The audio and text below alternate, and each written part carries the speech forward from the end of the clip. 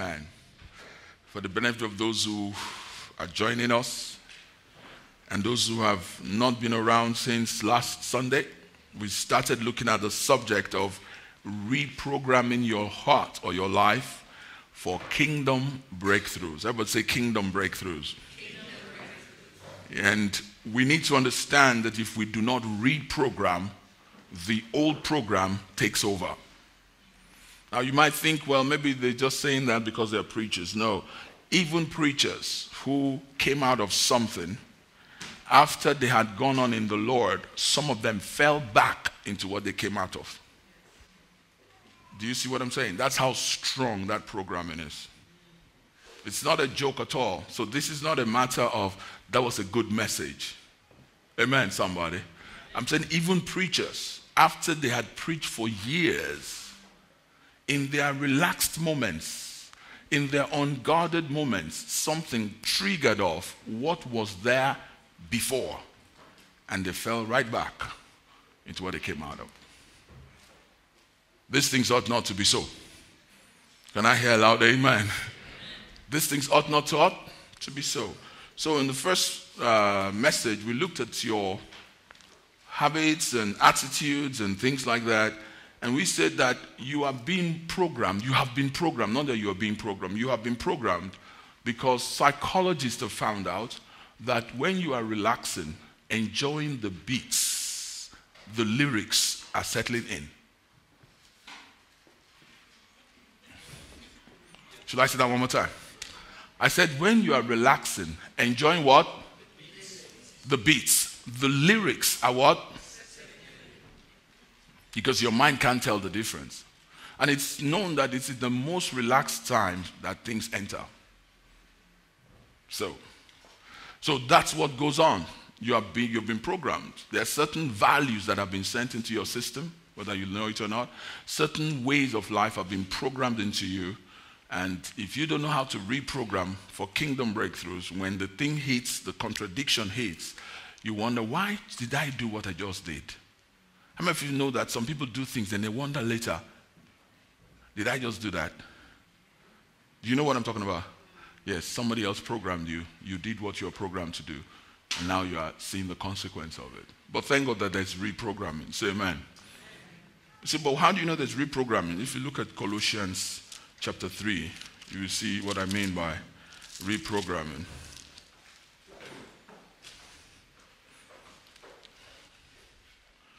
It says, if ye then, from verse 1, if then ye were raised with Christ, seek those things which are what?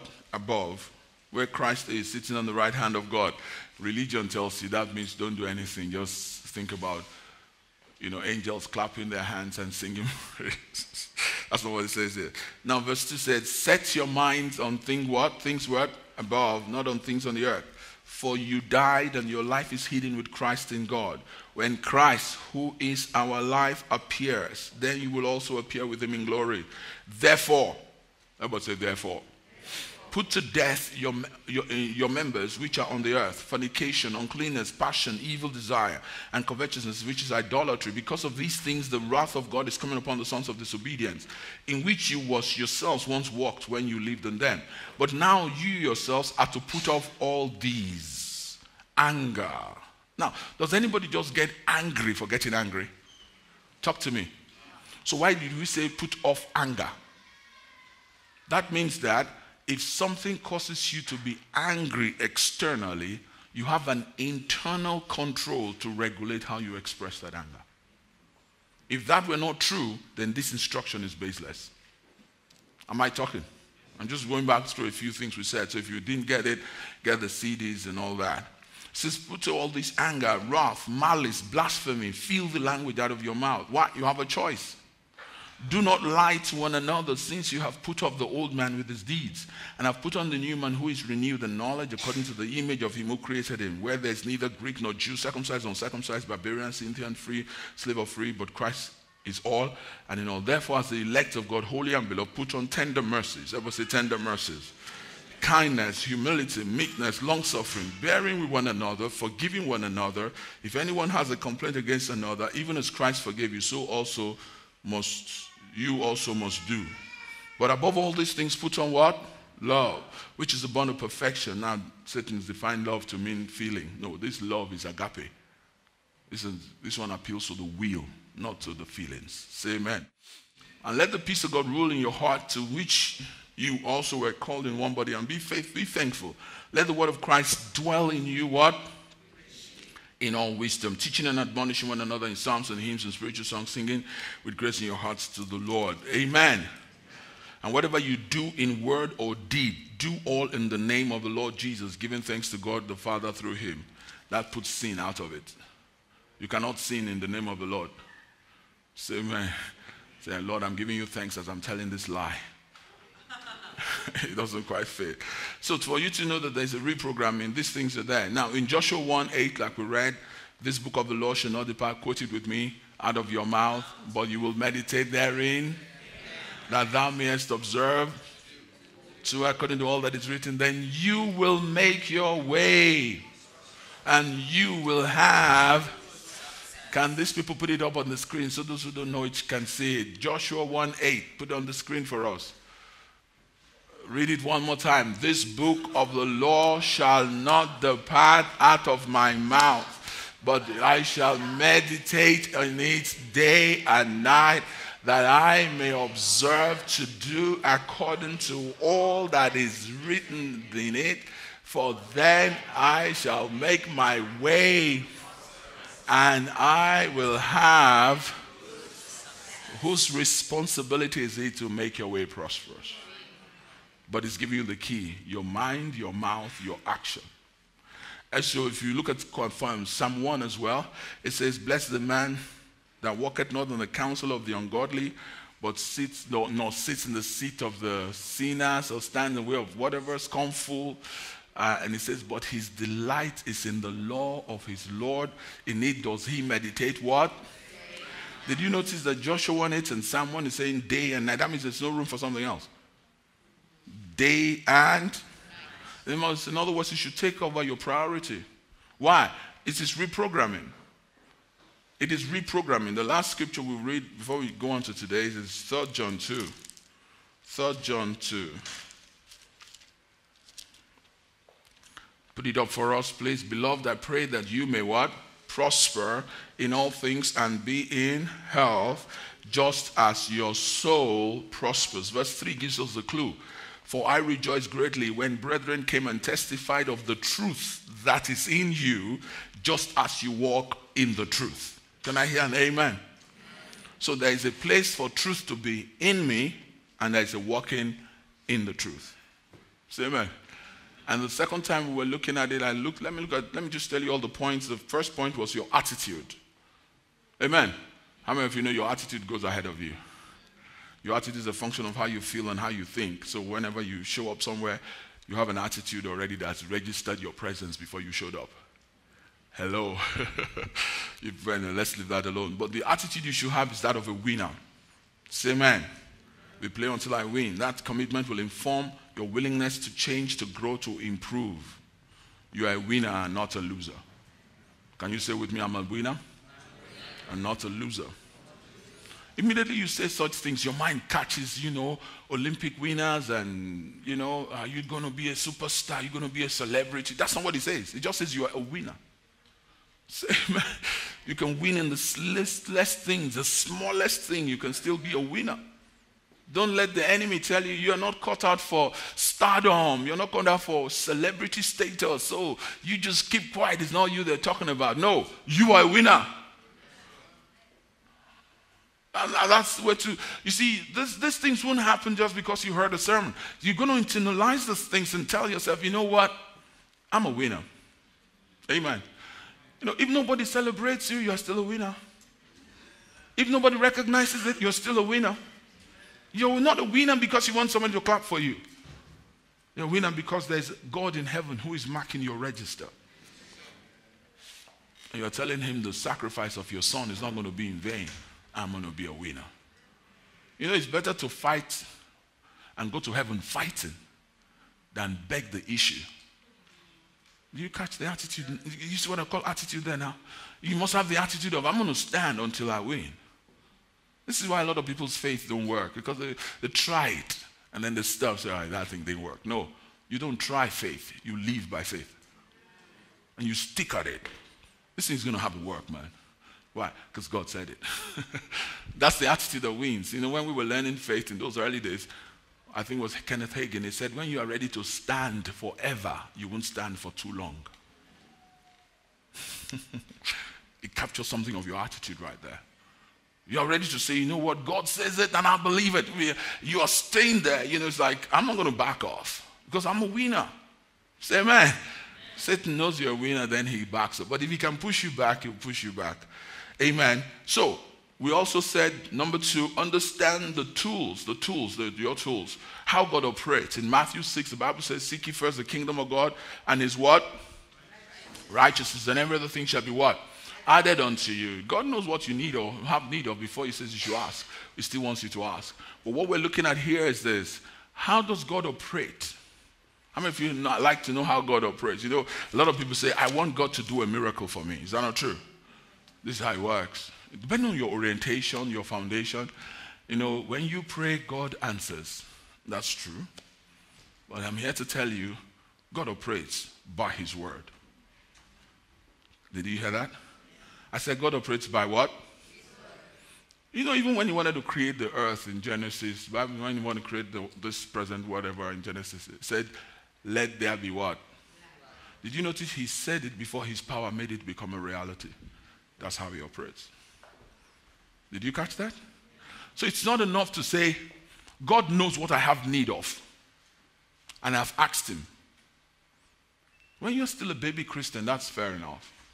But you need to find out, if God were to come into your situation and change it, what would he first do? Should I tell you? He will sow the seed of his word. Amen. If you check all through the Bible, anytime they have a problem and they cry out to God, God takes the pains to make sure people understand what he considers before he releases his power. Did you catch that?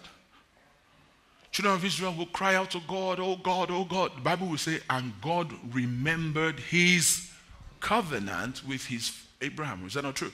What was his covenant with Abraham? He gave Abraham his words, and he needs his word for him to work. He that hath an ear, because that was point number 2. The sower sows the word. The sower sows the word. What is the word? The seed. Put the seed in the ground. Say amen. How many of you would like to see a husband and wife, they don't consume their marriage and they are believing God for a baby? Does it make sense? No consummation. No coming together and say, Lord, we're just praying for us to want to have virgin birth. Will they have another virgin birth? Talk to me. It won't happen. Since from seed time and harvest. Genesis 8:22 actually says, as long as the earth remains, seed time and harvest shall not cease. That's a principle you must take home with you. There must be a seed in the ground. So, but what does that mean? It means that in my walk with God, God will plant a seed. In my study of the word will be alive. Something must be planted in my heart. There must be an operational, if you like, an operational system, the software. The word of God must enter my heart for it to begin to position me correctly in the spirit for the things God wants to do to happen in my life. You read stories like, listen, the woman with the issue of blood. It says, she heard. Is that not true? That means something was communicated to her that this man can heal. So faith cometh by what? And hearing by. So when she was pressing through the crowd to touch the hem of his garment, did she have resistance in pressing through the crowd? Talk to me, somebody. For the Bible to say she pressed through, that means that her faith was at work, and Jesus did not even know anybody was coming through. He was just walking through the crowd and they were all around him. But she pressed through until she made contact. And Jesus then said, whoa, the power of God healed you. Is that what he said? He says, woman, your faith has healed you. So how did she have the faith? She heard. Say amen. She did what? She heard. Do you think she just heard? Is that what she heard? She just heard. Is that what she heard? No, she heard something specific. Don't you think so? And in hearing, something entered her heart that if he can do it for somebody else, he can do it for me. Now, she didn't wait to say, Jesus, son of David, like blind Bartimaeus did. That one screamed his head out. Jesus, son of David, have mercy on me. And Jesus was walking by. They said, keep quiet, the master is passing. He said, you don't understand. I have heard that this man can heal. Jesus, he screamed the more. And Jesus stopped. Watch. Jesus would have said, oh, I know he's blind. Let me just heal him. Is that what Jesus did? No. He said, bring him to me. The man came. Fancy a blind man coming like that. I'm putting some theater to this now. And he comes to you. Yeah, Jesus is before you now. And Jesus says, what do you want me to do? Duh. Don't you see? Can you get my point? What would you want me to do? Heal this pimple. There's this pimple that has been bothering me on my forehead. Lord, please heal it. Is that what he said? No. That I may what? Why did Jesus expect him to say that when he saw he was blind? I'm trying to help you understand how God works. Say amen.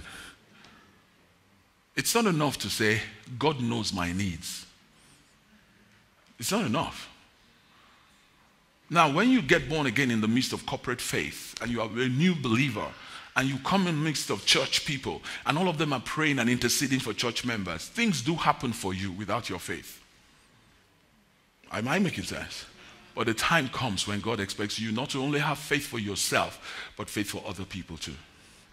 We're going to get into that. So you now get how God works. It doesn't mean if you don't have the word, then God will do nothing. That's why we are in a corporate situation.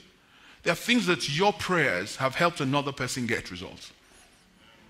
Do you get the point? That's the secret of crusades, big meetings. Before a Reinhard Bonnke goes to any nation, 6 months before then, churches have gathered together to pray and to fast weekly, monthly, daily.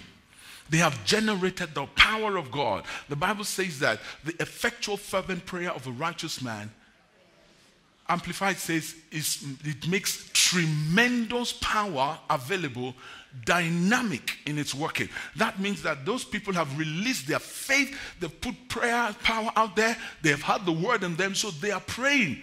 And so a blind man comes to that crusade, and Reinhard Bonnke says, in the name of Jesus, let all the blind see.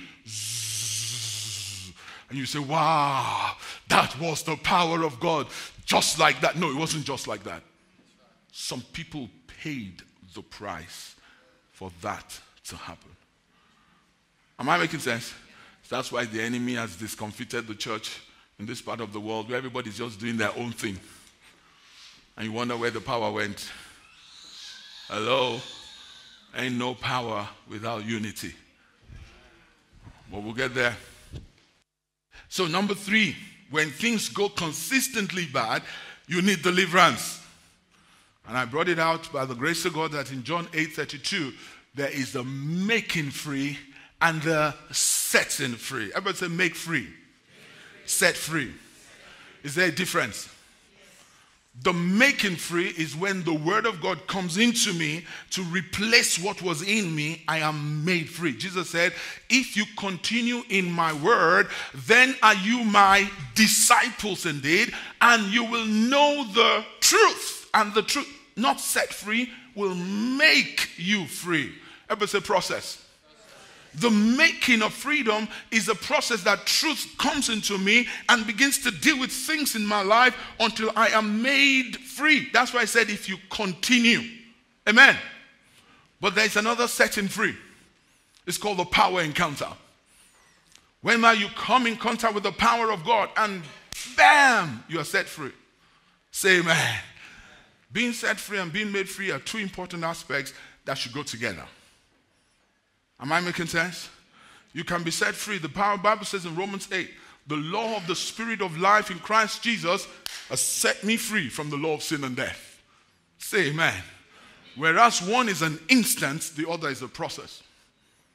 Take note of that in deliverance. So I'm teaching you things so that you don't think, I don't have anybody to pray for me. Now you know what to do. Did you hear me? Oh, I don't have anybody to come and do deliverance for me. Some people go from place to place looking for deliverance. Listen. If you know the truth, you can walk in deliverance. Somebody said, I have strong, it's a desire in me. It just keeps coming back. Desire for lust, for sin, for alcohol, for women. It just keeps coming back. Is it something, I need help for the thing to stop. No, I said you need truth for you to decide to stop. Do you know what you should do if you have that kind of problem? Hate it. Hate what you enjoy in the flesh. Don't just say, I don't know why it keeps coming back. And you know what? Let me tell you the secret of how I told you the first day. How do evil spirits work? They don't come by Gaspar the friendly ghost. Ooh.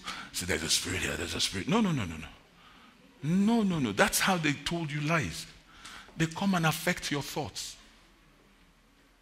A spirit comes in now and says, you are no good.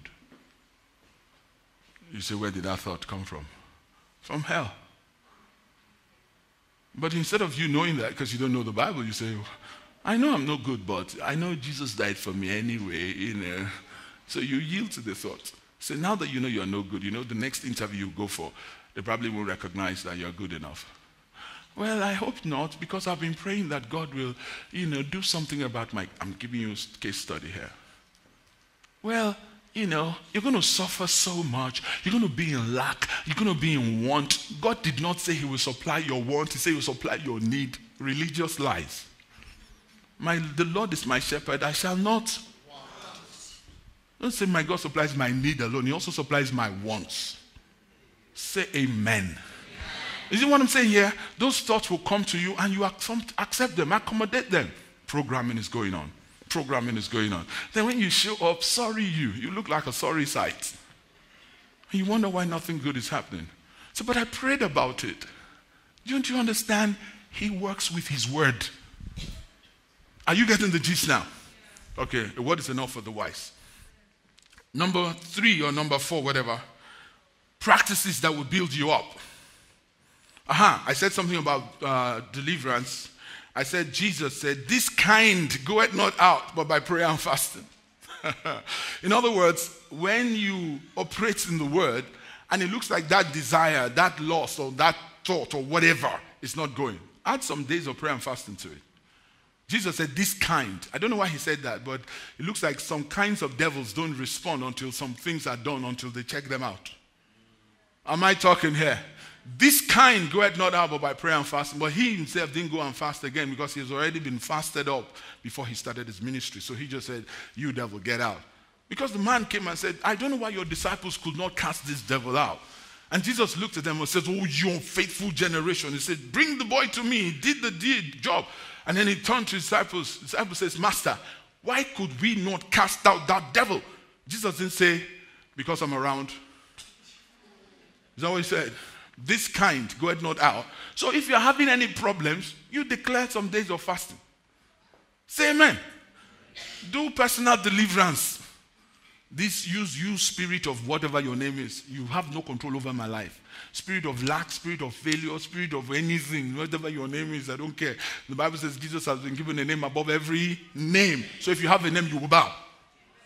And if you don't know his name, give it one. Say amen. Right, so practices that will help you. Develop a word orientation of study, meditation, and confession. That must be developed. It's not enough. It's not enough to be a good Christian. You must know the Bible. Say amen. And I'm not saying theology here. I'm saying know the Bible. There's a difference between just going on a theological, eschatological journey of, the Bible says, ooh. Some time ago, I listened to one man of God. How many of you have heard of Egyptian writing, hieroglyphics? Is that what they call it? Is it hiero or hero? Hieroglyphics. When you look at Egyptian writing, what do you see? You see paintings, drawings. Is that not true? Now, the people who used that kind of writing in those in the ancient times, they were not trying to display their artistic qualities. They were trying to communicate something. Is that not true? So fancy you and I going to one of those places now and looking and saying, wow, look at how fine this person's face is. Wow, look at how many servants he has around him. If that guy could wake from the dead, he will slap you on the face and say, I didn't paint that so that you can see that. There's a message there you need to get. That's the kind of thing I see many times when people read the Bible. They don't get the message.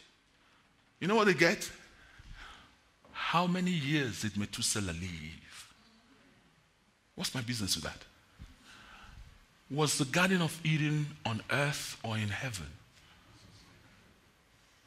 Did the devil truly come as a snake or a serpent?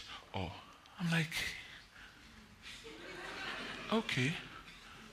When Jesus encountered Satan in the Mount of Temptation, did he come like a man, like an angel?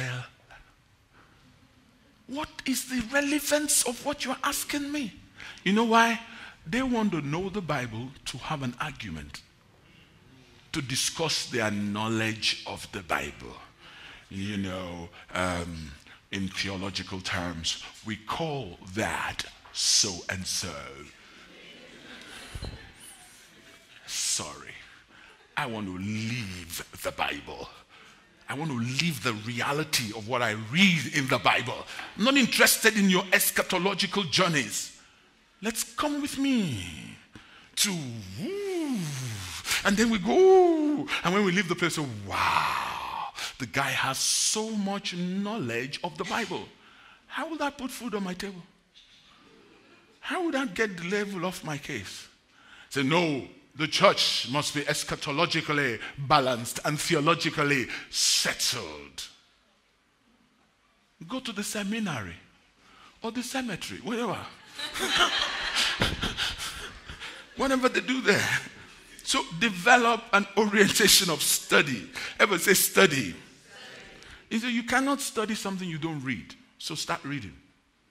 You can choose to study a subject, choose to study a character, anything. Just have an orientation. I'm going to study. You don't have to study the whole thing in one day. Say, I'm studying. No. Study. Make it a habit. Study the Bible. Say amen. Then meditate on the things that strike a chord in your heart. When you read through the Bible, bam. That's what we call devotional study, what you should do every day. We call it quiet time.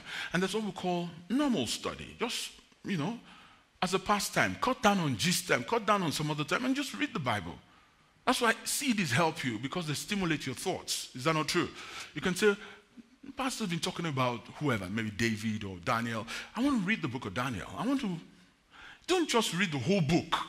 Read 2-3 chapters, then think about what you've read. Say amen. Then you see thoughts there that can make you meditate. That's how it works. And then you begin to speak what God says about you. Say amen. Make a study of it. Why I'm emphasizing this, a lot of people don't have that orientation. How many of you know what I'm talking about? A lot of people don't have that orientation. When you got born again, everybody was prophesying over you. Thus says the Lord, you will raise the dead. And then you go around saying, I will raise the dead. And no dead is raised. Why? Because what they saw may be true for your future, but what you need to do between that time and when that future happens, nobody told you. And I don't blame them. Let me tell you one thing where the prophetic can be confusing. You see, the prophetic people see the end. They don't see the process that leads to the end. When Joseph had the dream, he saw himself standing, everybody bowing to him. It was prophetically right. But did he see the prison there? Did he see slavery there? That's the problem with the prophetic. The prophetic stands up and God enables them to see the end. But we who are master builders, we're going to dig the hole here now and put the foundation. This rock has to go. That's the work that is not being done. The prophetic says, you are a mighty man of God. And you say, yes, sir, I'm a mighty man of God. And I speak to mountains and they move. Hallelujah. But nobody tells you that, oh boy. There is a lifestyle that leads to that. Am I talking here? So if you come into a prophetic environment, everybody's head is tall and high. The wings are flying in their shoulders, called pride, you know. I would say, I'm going to raise the dead. I have a good feeling about what the Lord just said to me. I've seen that many times. They're still where they were years after. You know why? Orientation, zero. I'm glad some of you came to church today. Especially you. Amen. Develop it. Develop a prayer life. Don't wait until crisis hits. Start praying. Intercede for people to be saved. Supplicate for Christians to come to the knowledge of the truth. Supplicate. Just make a habit of prayer. Say, this is my time of prayer. Every 30 minutes or 1 hour a day, dedicated to God in prayer. This is my hour. Say, God, I don't even know what to pray about. Shandelemo Shatahaya. Just pray in tongues. If you don't know how to pray in tongues at the end of this service, come out here, we'll lay hands on you, get filled Holy Ghost. Say amen. But the point I'm making is make a habit of prayer. Another point there, have a regular fellowship with other believers. We're going to talk about that today. Develop soul winning. Now, let me say this about soul winning. The Bible says in 2 Corinthians 5, let's go there quickly. We have a ministry of reconciliation. How many of you know you have a ministry? Every one of us got that ministry. Don't think, I'm not cut out for this. Nobody asked you to be cut out. Just do it. Say amen. Amen, somebody. Now watch. It says, where do I see that now? Has given us, that's it, verse 18. 2 Corinthians 5, from verse 17. Therefore, if anyone is in Christ, a new creature, new creation, all things have what? Passed away. Behold, all things have become, which all things? All things that are in the new creation have become new. Now, all things are of God, who has reconciled us to himself through Jesus Christ and has given to us what? The ministry of reconciliation. Was he talking about himself alone or the entire church? He's talking about all of us. Turn to your neighbor and say, I have a ministry. It's a ministry of reconciliation. But you see, let me show you how good this is. That is, that God was in Christ, reconciling who? The world to himself. Now watch. And not doing what? Imputing their trespasses to them. And has committed to us what? Do you know what that means? That God presently is not mad at anybody. But they don't know it. God is not mad at anybody. But they don't know it. So would you please tell them? Say amen. Do you catch what I'm saying here? You have a ministry. God has already done something. Now, you say, but if God has already done it, why don't he just save them? No. God has solved the sin problem. You and I need to solve the sinner problem. Do you catch that? God was in Christ reconciling the world to himself, not imputing their trespasses against them. They don't know that. Somebody needs to tell them, and they need to believe that, so that what he has done in Christ can become an experiential reality for them. So that's why you don't have to carry any load on your neck. Just know that you have a ministry of reconciliation. Say amen. Join two people together who didn't know that. It's like if you want to settle a quarrel between me and Marco right now, and you've heard my view, I have none against Marco. Marco thinks I have everything against him. And you go in between and say, Marco, Pastor Kola has nothing against you. He said, do you really believe that? See the way he called my name when he was preaching. See the way he was referring to me when he was preaching. I think he has something against me. No, Marco. I just finished discussing with him now. That's the way he is, now. That's the way his own style is. I say, oh, really? You know what you're doing? You are reconciling Marco and I. Because Marco thinks there's something in my heart against him. I know there's nothing in my heart, but you are the reconciliation minister. Do you catch it? So when you meet people, they don't know God is not mad at them. Amen. But having said that, when they repent of their sins and receive Jesus, God now expects them not to live in sin the way they were before. Can you catch the point? So how many of you will embrace the ministry of reconciliation? Amen. Let me give you another side to that. Did you notice that when Jesus was to talk about the harvest, he didn't say, oh God. No, he didn't ask us to pray that people should be saved. You know what he asked us to do? He said, ask the Lord of the harvest to send forth what? Laborers into the harvest field. In other words, it didn't say you should be praying, God save them. He has already done what he can do. Somebody else needs to do what they should do so that what he has done can be a reality. Am I making sense? So if you sit down here and say, God save the world, God save the world, you could be say, twinkle, twinkle, little star, how I wonder what you're not doing anything. Hello? It's like praying for somebody, oh God, bless Pastor Kola. You are not doing anything. That's not prayer. You're just making your conscience feel good that you have done a religious activity.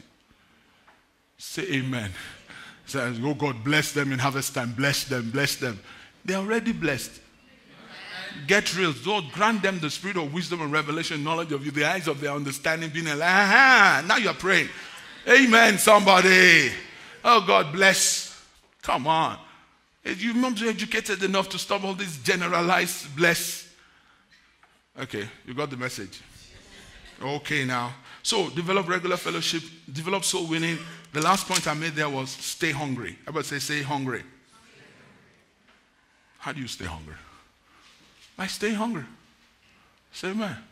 As the deer pants for the water brook, so my soul longs for it. Let me tell you straight away, if you're born again, you are hungry. You know what happens to you like a child who goes to eat candy and it doesn't like mommy's vegetable. You have fed your hunger on junk, so you don't appreciate good food. So you're already hungry. So stop feeding junk on junk so you can stay hungry for God. Say amen. That's the reason why. Have you noticed why people want entertainment? They want this, they want... There's a hunger. Somebody put it this way. I think one of these old timers. They said there's a God-shaped vacuum in everyone that human beings are using every other thing to fill but God. Yes, that's why human beings don't rest. They're either creating more sinful habits, more sinful ideas, more sinful things. Why? There's a hunger in everybody. The hunger is in you as well. When Christ came into you, there is, when he says, out of your, when Jesus said, in that believes in me, out of his belly shall, not flow. The one he talked about, John chapter 4. Wells of salvation. There's a well in you. Now you know how to feel that hunger with the Holy Ghost and with the Word of God. Say amen. So stay hungry. Today, the 2 points we are looking at, and they are long points. Number 1, develop healthy relationships with others who have a word orientation. And number 2, develop a lifestyle of obedience to the Word of God. Let's turn to our Bibles to Acts chapter 4. What did I call this point? Develop healthy relationships with others with a word orientation, other believers generally. Then develop a life of obedience, a lifestyle of obedience to the Word. Okay, so Acts 4:23. I like it, and it says, being let go, they went to their own companions and reported all that the chief priests and elders had said to them. So when they had heard that, they raised their voice to God with one accord and said, Lord, you are God, who made heaven and earth and sea and all that is in them, who by the mouth of your servant David have said, why do the heathens rage and the people plot vain things? The kings of the earth took their stand, and the rulers were gathered together against the Lord and against his Christ. For truly against your holy servant Jesus, whom you anointed, both Herod and Pontius Pilate, with the Gentiles and the people of Israel were gathered together to do whatever your hand and your purpose determined before to be done. Now, Lord, look to their threats and grant to your servants that with all what? Boldness they must speak your word by stretching out your hand to heal, and that signs and wonders may be done through the name of your holy servant Jesus Christ. And when they had prayed, the place where they were assembled together was what? Shaking. And they were all filled with the Holy Spirit, and they spoke the word of God with what? Boldness. I want you to see something there, that when they got the persecution from verse 13, I think it is, when they were preaching about Jesus, then the people, the leaders of their time were against them. They saw the miracle that was happening, and they said, no, you guys should stop preaching in this name. And Peter was saying, whether it is right in your sight, or in the sight of God, to listen to you more than to God, for we cannot but speak the things we know of, and all of that. So when they had threatened them, I want you to catch the picture of what I'm saying here. They came against the authorities, the political leadership they were under was against their preaching of the gospel. And when they had threatened them and they let them go, The Bible says they went to their own companions. Everybody say, my own companions. I want you to know that it is very vital for you to have a company. And when I say company, I don't mean a limited liability company. I mean companions. That's the reason why God has established local churches, to have company. Like-minded believers who are making progress in their personal walk with God. If you want to know one of the things Satan has done so well, is to cause division amongst churches. Look at what happened here. Can you imagine if they met you and all you could say was, Peter, I think you're getting too big for your boots. Why would you be speaking and let the people in authority have something against you? Will that be truly Peter's company? Talk to me. It won't be truly Peter's company, because that will dampen his faith. Am I talking here? And listen, church, everybody's got his own company. That's why we went from step 1 to this. If you are a general Christian, anything goes, you have your own company. The ones that will say, qui sera, sera, what will be, will be.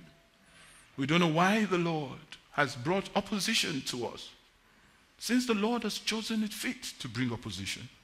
Maybe the Lord has something else to do that we don't know. So he says we should live at peace with all men.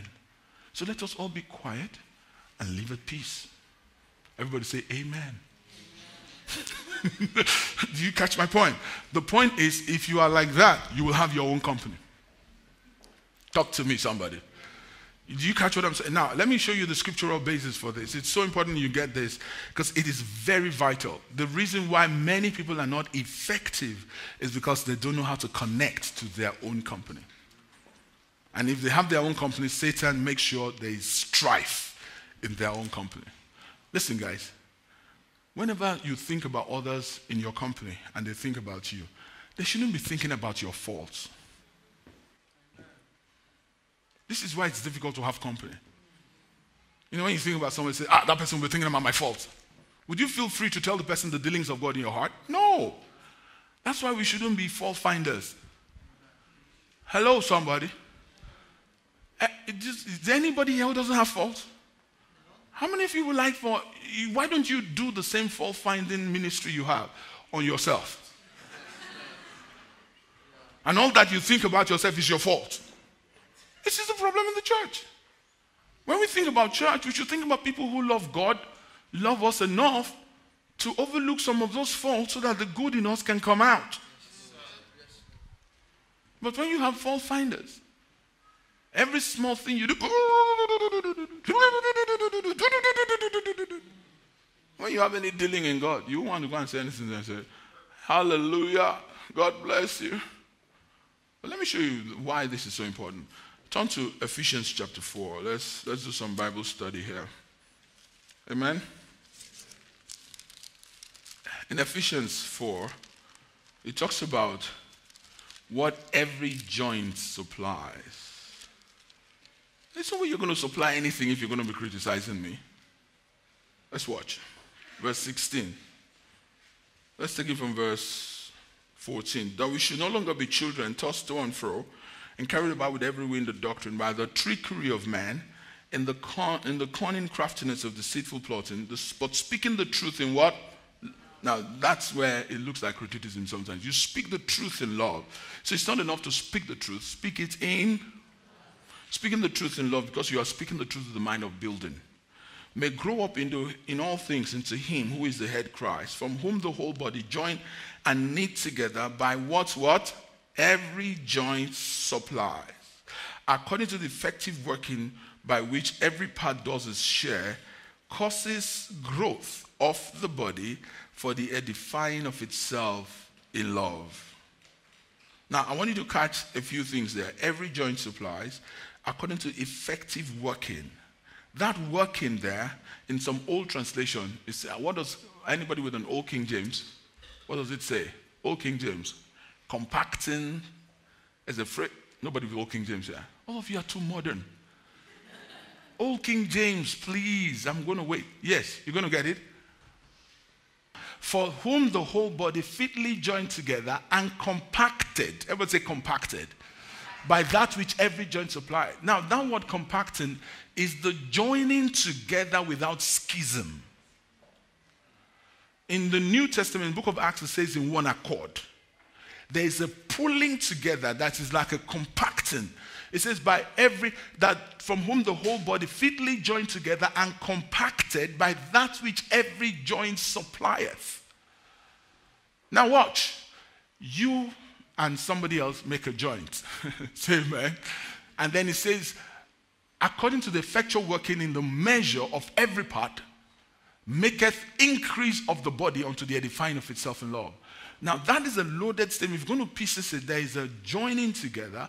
There's a supply of the Spirit. There are things that you can bring to the body of Christ that is meant to be your own contribution. Can I hear an amen? Let me give you another scripture before I expand on it. Philippians 1. Let's go to Philippians 1. Philippians 1. To show you that even Apostle Paul needed the supply of the Spirit. Philippians 1. Look at verse 19. For I know that this will turn out for my what? Deliverance through your prayer and what? The supply of the Spirit of Jesus Christ. Watch. If you look at Ephesians, it says every joint supplies. Is that not true? The secret of increase is as if everybody is bringing his own contribution.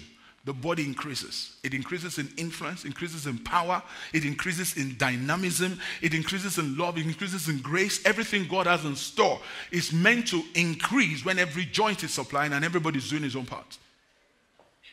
Do you catch that? Paul himself said, your prayer and what? Say it with me, supply of the Spirit. That is too low now. Supply of the Spirit. Now, what that tells me is this, that God's method for bringing increase in his body on earth is when every joint is supplying and everybody's doing his part. Now, that's what you saw in Acts chapter 4.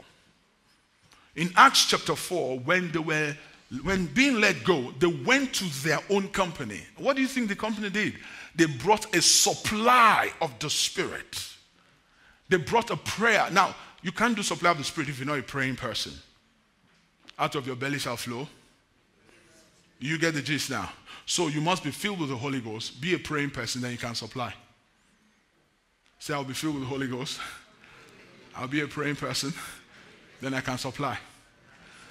That's the reason why when no supply is taking place, it looks as if God cannot do anything. And people say, why is God not moving? No, there is a place. The Holy Ghost dwells somewhere. It's called inside the believer. Out of your belly shall flow what? If your mouth keeps quiet, there is no... Am I talking? So that's the problem. Somebody says, why is God not moving supernaturally? Because there is no supply of the... Oh, come on. Say it. Supply of the... You see what I'm saying? So all the devil needs to do is to keep you offended at somebody.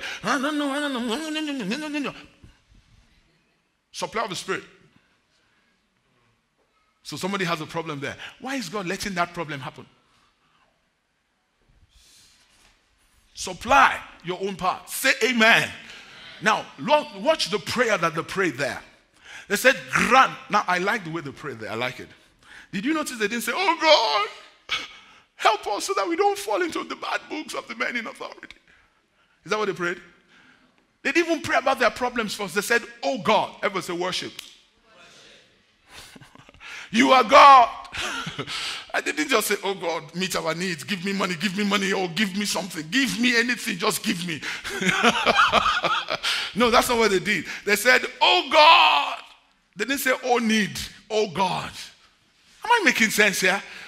Listen, guys, you must be filled with the Spirit, learn to pray, and then supply. This is why Satan has blinded the church. A work needs to be done in an area. And the church expects a superstar to come and do it. Ain't no superstars.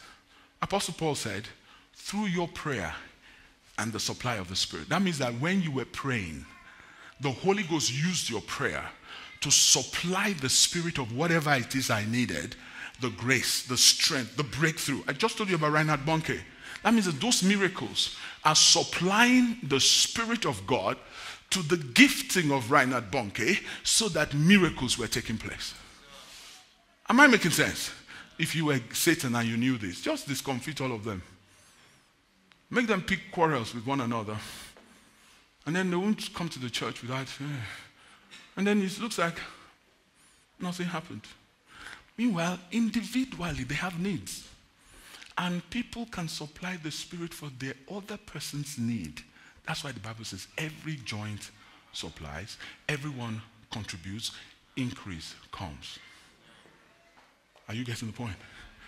The apostles, when they went to their own company, it took the supply of the Spirit of the other guys to give them the boldness to continue to preach the word. And in chapter 5, the miracles they asked for began to happen. Now you can understand why when Peter was in prison, the Bible says they prayed without ceasing. What if they kept quiet? Peter would be killed. Is it God's will? No. Am I making sense here? So when I say, please identify, it's so much more than this. Do you even know that even your understanding of the word is going to be influenced by what somebody else understands? In Ephesians 3, when Paul was praying, he said that you may be able to comprehend together with all the saints what is the length, the breadth, the depth, and the height of the love of God which passes understanding. In other words, there's something you will see that when you say it, I will be seeing it for the first time. Wow! I didn't see that. My God. You know what has happened? You have brought a dimension of God to my awareness. That I may comprehend together with what? All the saints. So it's not only supply of the Spirit, but even your comprehension of God's will, God's purpose for your life. Why is it that people like Paul, when they came to Antioch, and then the Lord spoke to them that they should go on in an apostolic assignment, why did they need to be prayed for by the elders of Antioch? They were the ones ministering to them, but they needed to be prayed for and be separated to what they were called for. They needed the supply of the Spirit. Am I making sense? So you see how we need one another now. So if nobody's making progress, somebody's not supplying too. I hope you're getting something out of this. It says in Hebrews 10 that we should not forsake the assembly together of one another. Now, if you are nobody, you will have a company of nobodies. So that's why I didn't put this as point number 1. I want you to be on a program of reprogramming. So when you have your own company, you'll be effective in that company. Say amen. See what I'm saying here? You must have your company. Daniel had his company. Esther had her company. Say amen. Everybody has a company. Guess who determines what is in that company? By your own lifestyle. You attract your kind to yourself. If you're a gossip, you attract a lot of busybodies to yourself. Did you hear this? Did you hear this? You attract those who want to hear that. If you're a praying person, you attract praying people to yourself. But whatever you do, attract the right people to yourself so that they can be the supply of the Spirit. Now, the last point. Develop a lifestyle of what? Obedience to the Word. To the principles that govern. The principles that govern your life must be the principles based on the Word of God. Amen? And I have 7 different points here. Should I start? Principle number 1, thanksgiving and praise. I'll tell you what I found out in this one. There was a man that was prayed for. He had an incurable disease. They prayed for him all over. So one day he was left alone to die. So he went to his cottage somewhere in the woods in America. And he looked at the woods and he said, it's better for me to die in the woods than to die in the house. So he walked out to the woods and he thought, I've been prayed for. It hasn't worked. Then the idea occurred to him. Let him start thanking God for his healing. No, the idea didn't occur. God showed him a vision. God showed him that your prayers have gone so high, but your thanksgiving is so low. So like, can you increase your thanksgiving to be as high as your prayer? I learned something from that. So he began to thank God for his healing. Did you hear me? He began to thank God for his healing, to increase the thanksgiving to be as high as the prayer. And he thanked God to the point where it was out of the scream because strength came back to him. A man that was supposed to die. What's the enemy told him? You will die here and nobody will notice. You will be rotten before they notice your hair. He just went ahead and thanked God for his healing. He thanked God so much that strength came back. He got so healed. It was the screaming of thanksgiving that made people know that he was there. That guy got completely healed. Amen. Lesson, when we have prayed, it's time to give him thanks. Amen. You know what I started doing after I saw that? I started thanking God. I also want my thanksgiving to be as high as my prayer. Amen. So whatever you've been praying about, start thanking. Amen. Say loud, amen. Amen. So when I say obey the principles of God's word, I'm saying thanksgiving, praise, out of a thankful heart should be one of the principles that govern your heart. My wife said it in one of her messages, you cannot be thankful and prideful at the same time. So be thankful. And when we say thankful, don't just say thank you, Lord, thank you, Lord, thank you, Lord, thank you, Lord, thank you, Lord. Give him thanks for specific things you've prayed about. Thank you for my job. Thank you for my, you know what I'm saying? Thank you for restoration of peace in my home. Amen. Thank you for my children. Thank you.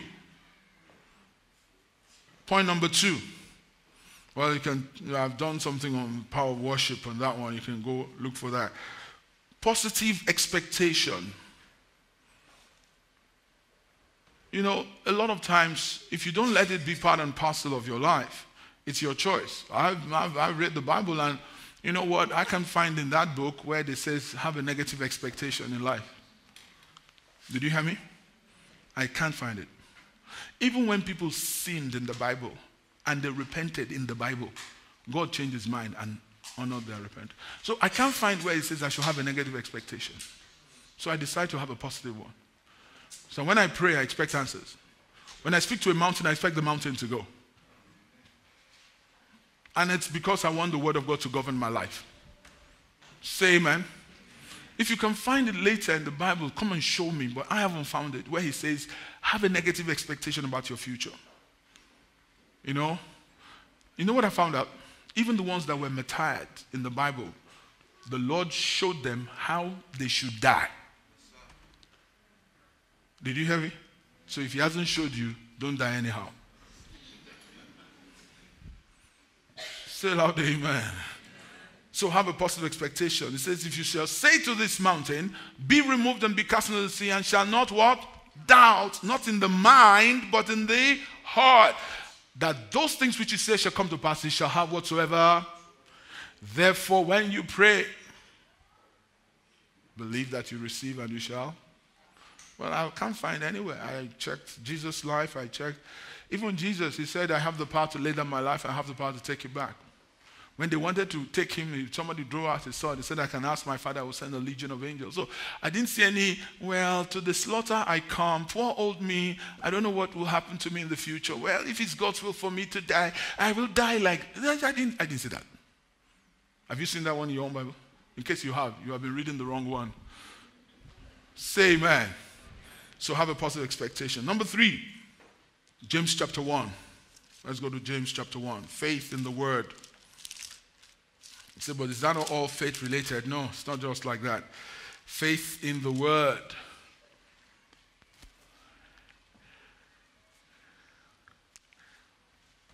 I like this one. It says from verse 21, James 1, therefore lay aside all filthiness and overflow of wickedness. Where is that found? In your soul. And receive with meekness the implanted word, which is able to do what? Save your souls. But be ye doers of the word, and not hearers only. Doing what? So who is the greatest deceiver of you now? For if anyone is a hearer of the word and not a doer, He's like a man observing his natural face in the mirror. For he observes himself, goes away and immediately forgets what kind of man he is. But he who looks to the perfect law of liberty and continues in it is not forgetful hearer, but a doer of the work. This one will be blessed in what he does. Say amen. Faith in the word. Being a doer. It's another decision you got to make. I mean, anybody can do anything they want to do, but you make up your mind to do what the word says. Amen. It's as simple as that. Do it. What does the Bible say? Do it. Don't say, read the Bible, analyze it, ask yourself if you really want to do it, then consider maybe you should do. No, you didn't say that. Do it. Say amen. If you find it there, do it. You get the gist? Being a doer of the word. One of the things you can find in the word, forgiveness. Say amen. Mark 11:23, this is another point. You should walk in forgiveness. Somebody offends you, don't wait for them to come and ask for your forgiveness. Forgive. Don't say, when you come and ask for my forgiveness, then I will forgive you. But until then, I will hold it against you. You don't understand the Bible. In that Mark 11 we saw, it says, when you stand praying, forgive. Why? It's going to block your flow with God if you don't forgive. And let me tell you this, those of you who have parents that maybe did things wrong to you and you hold it against them, shall I give you the secret why you should forgive them? Whatever you retain is retained in you. Did you hear me? Whatever you retain is retained where? So if a boy was maltreated by his father and he does not forgive his father, guess what? When he has his own child, he will do exactly what his father did to him to his own child. Why? He did not release his father. He retained that offense. He will carry it on to his own future.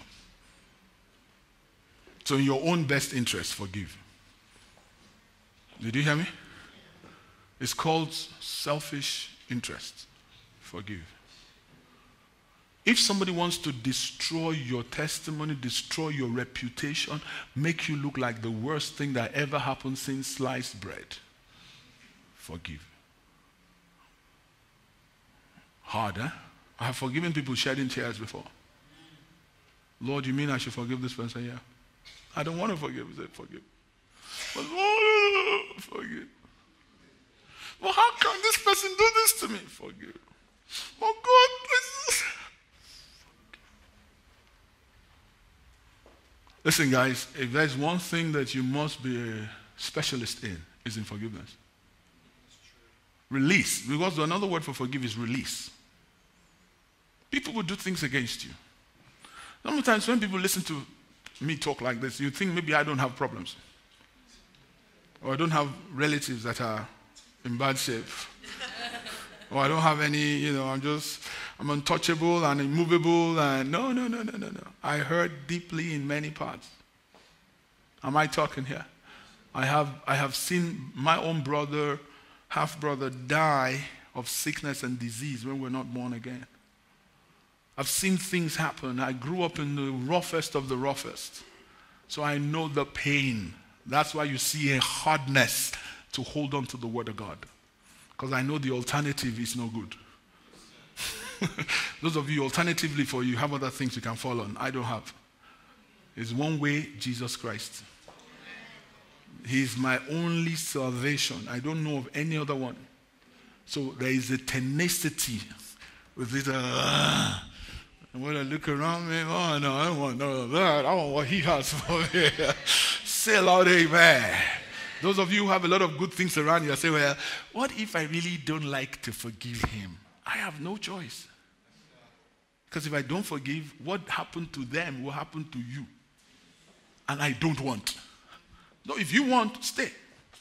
You don't want to forgive? That's all right. I mean, in ministry, people have messed us up so badly, you will wonder what you did wrong.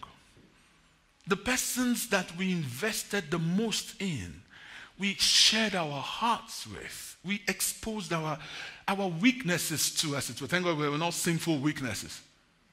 I'm not talking about this country, so don't start saying, I know who he's talking about.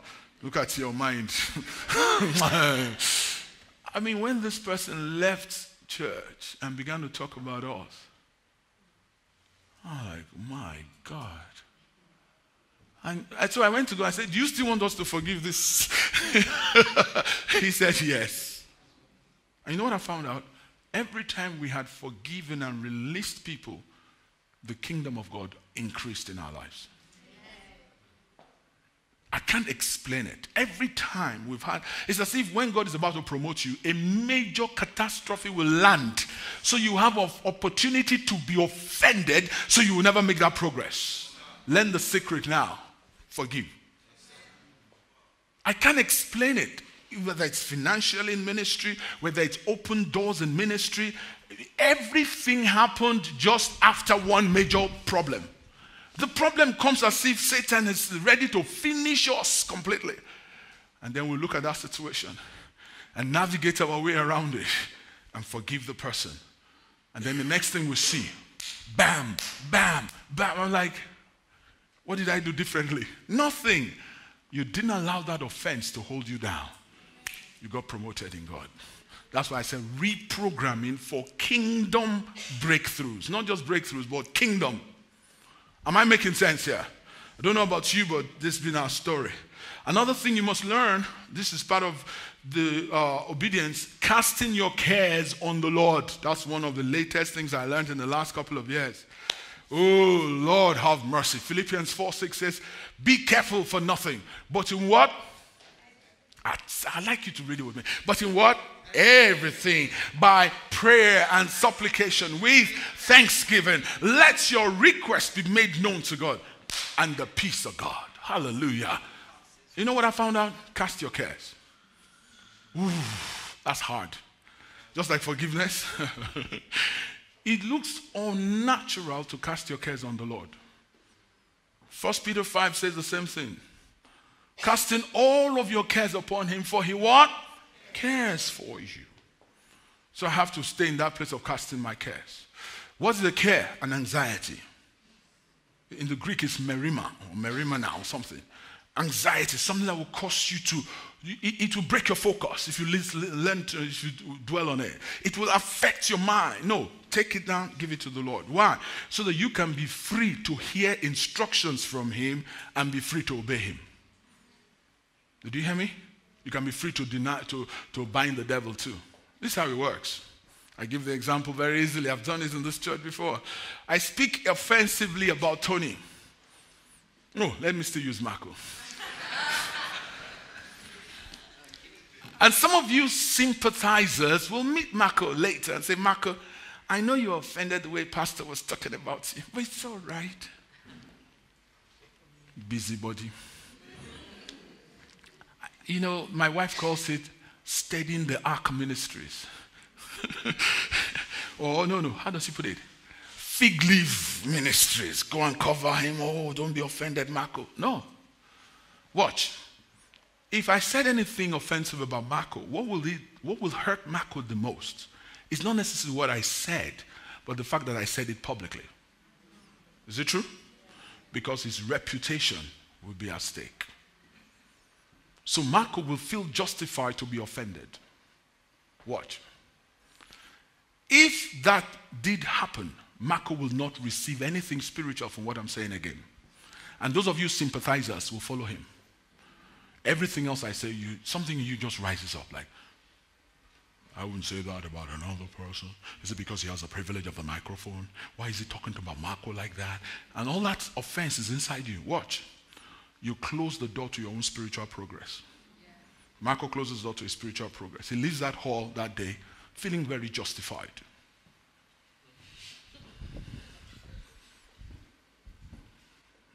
So when they say, how was the service today? I don't want to say anything. Marco's wife will say, Marco, you didn't look like, you were a jolly guy. So what's going on? Did your wife come today? No, okay. Just checking. So the drama will continue. If Marco does not know what I'm talking about now, that could be the beginning of the ceiling of the growth of Marco's spiritual life. And you know what? In life, when you're not making progress, you start deteriorating. Many people are in that situation. What should Marco do? What is it that has offended me? If I am wrong, that's my problem, not yours. Marcos should I said, Lord, I cast the cares of my reputation on you. And I roll it away. So Marco's reputation is now in the hands of God. If any of you thought what I said was reducing Marco's reputation, it's up to the Lord to correct his reputation in your mind. But Marco is now free to obey God. He cast his cares. Are you seeing my point? He cast that care so he can freely forgive me. Even though I didn't ask. But for his own sanity and his own sake and his own spiritual progress, he needs to forgive me by casting the care and walk away from there. And say, Pastor, that was a good message. And be real, not fake. And he'll walk away from that.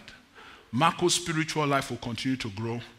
God will now get on my case. Who do you think you are to talk to my son Marco? You see what he has done? He has given the care to God. God is now dealing with me. If he didn't give the care to God, God won't deal with me. He will be offended. God will not deal with me. When I now want to go into fellowship with God, I say, Father, I love you. I thank you.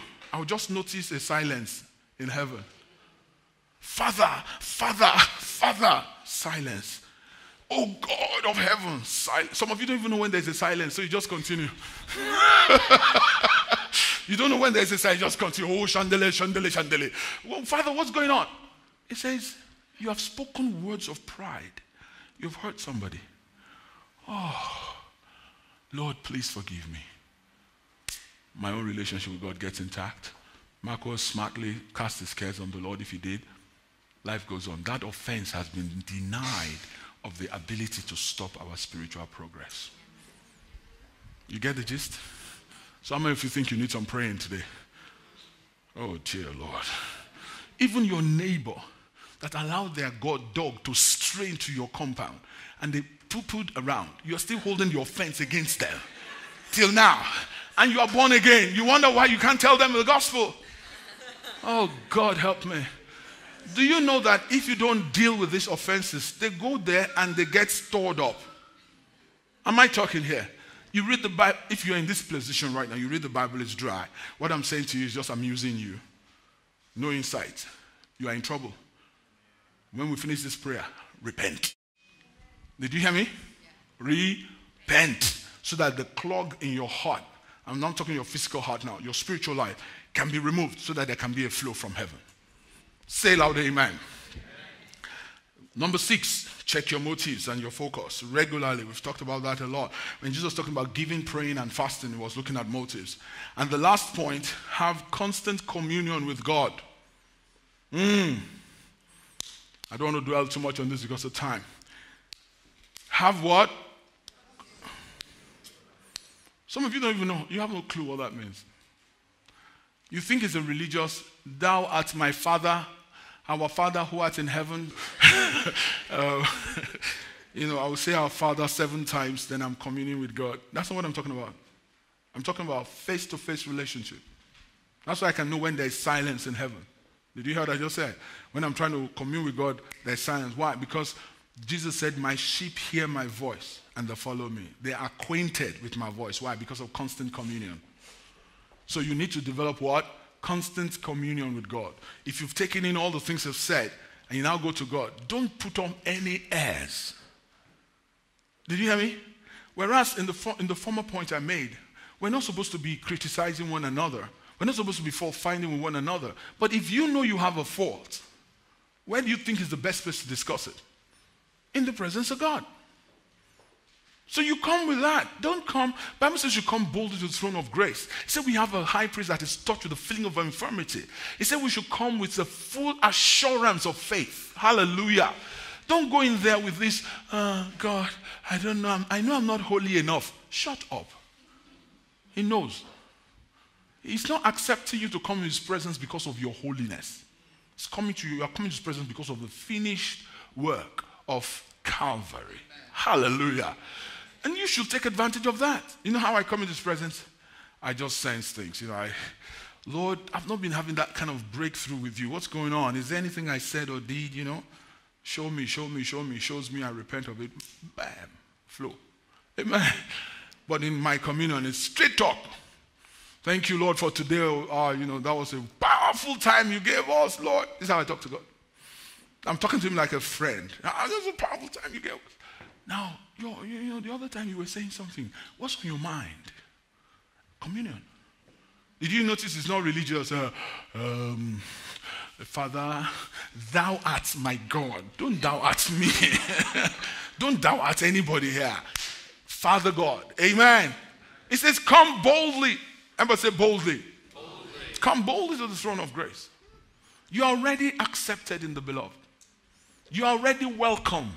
You don't need to pray through to get to God. When you pray through, you are praying through problems, you are praying through circumstances, you're praying through barriers. You're not praying through where God is concerned. Your going to God is on the basis, Father God.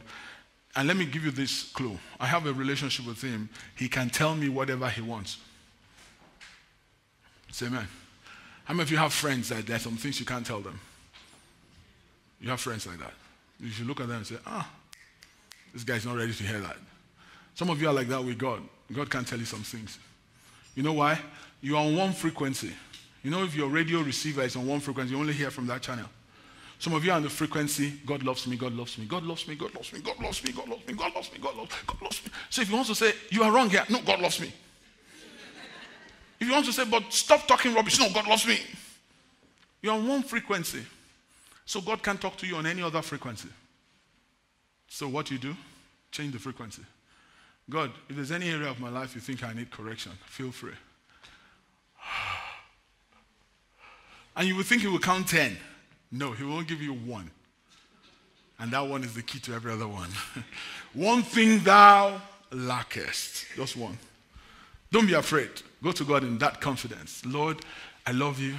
I remember, this is one I can never forget. Every time God has dealt with us like that, I remember when we first came into the country, we were staying in Diana's house, and we looked at the rent and everything of the house we're going to move into. I went to my closet, I said, God, you know what? I don't know about you, but I don't have enough money to pay the rent. So how do you figure that we can solve this problem, you know? You know what he asked me? Do you love me enough to obey me? He didn't tell me how the money will come. He just said, do you love me enough to obey me? You know what he was saying? Don't let survival be your motivation. Let my love be your motivation. I said, Lord, you know I love you. He said, if you love me, you want to obey me, leave that in my hands. Whoa. And I've left it since then till now. And he's still coming through. Ain't going on retirement yet. How can you go on retirement and have me as a son? Are you kidding? Are you kidding? I'm busy thinking, what you said you can do exceeding abundantly above all I can ask or think. Oh my God. I'm thinking jet. You know what I'm saying? You proud boy. Thank you. I'm thinking jet. It was called Jeep Jet. No, let me not tell you guys. I'm thinking, you know what I'm saying? We're going global. I can't wait for BA all the time or KLM. Now, can you see what I'm doing here? I am thinking, and he's able to do exceeding abundantly above. How about that for a trial? God, can you really do that? I like to see you do that. How did I come about that? He put the thought in my mind many years ago. I didn't just come up with it. I entered the plane one day and it says, one of these days you'll have a plane. Get thee behind me, Satan. I don't want no plane. The next time I entered, what about what I told you the last time? What do I need a plane for?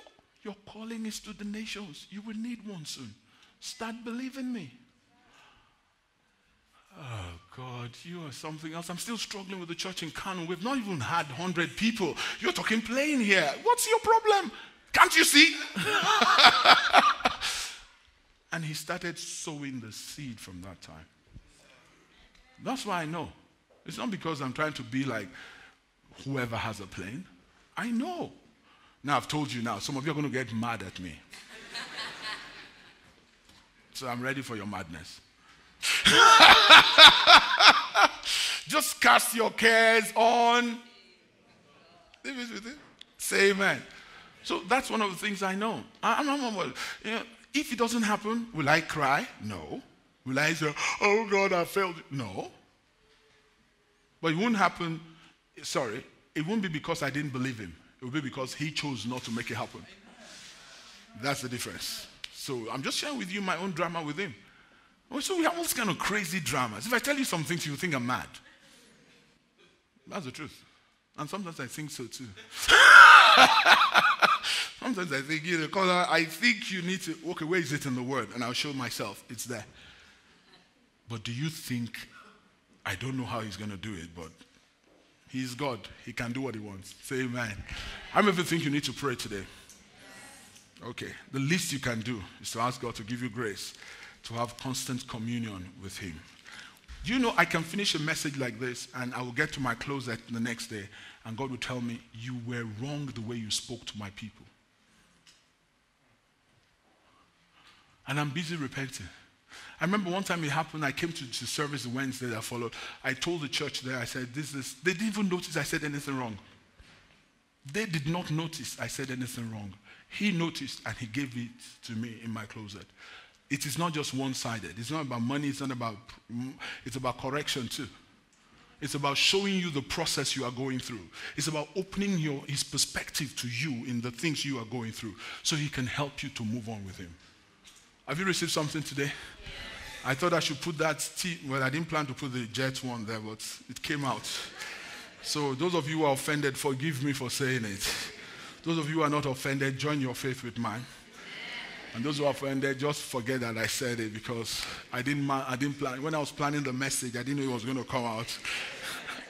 But it is well. Amen. Let's bow our heads to pray. I want you to talk to God today. I don't know who has offended you. I don't know what you have held against anybody. Maybe there's been so much there in your heart that you have even forgotten that they were there. Ask God to remind you so you can remove all the clog in the wheel of progress.